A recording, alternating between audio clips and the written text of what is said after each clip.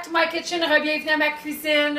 Today, on a wonderful sunny day, I am preparing some wonderful wedges for my family. Alors, je suis en train de préparer des wedges using some of my favorite products that are part of our soon summer launch.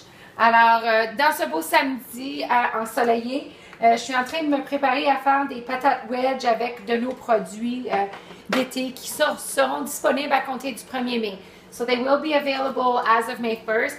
I am available to do a nice happy hour, you know, where you can have a few ladies over or even colleagues from work, and we can do a nice happy hour, like a 6 to 8 type of drop-in, and I can do some wonderful sliders with our burger seasoning, our big burger sauce. We have some wonderful, wonderful new things coming out for the summer that will make barbecuing just fun. Alors, je suis disponible pour faire des beaux petits 5 à 7 après l'heure du travail. On peut faire des petits sliders avec notre épice burger. On a de la big burger sauce qui revient. Tout ça sera disponible à compter du 1er mai. Ça me ferait un vraiment grand plaisir d'être capable de pouvoir partager avec vous notre belle ligne de barbecue, où est-ce que vous allez voir comme un butcher block, un fisherman worth sea salt, un Montreal chicken au Canada, mais ça c'est juste pour nommer quelques-uns, il y en a beaucoup plus. Alors moi je vais utiliser le Au Canada, qui est un goût extraordinaire, un de mes favoris.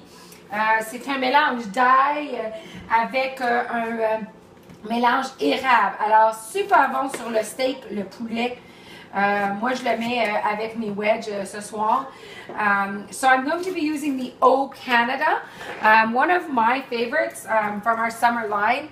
It's got an amazing flavor of garlic and maple.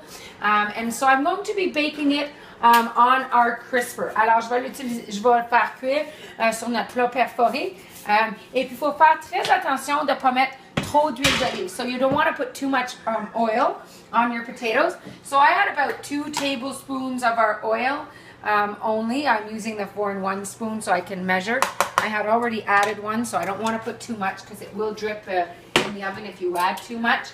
Alors, je n'ai juste mis une qui est à table parce que je veux pas que ça fasse trop d'huile dans le fourneau, mais non seulement ça, je n'avais déjà rajouté une.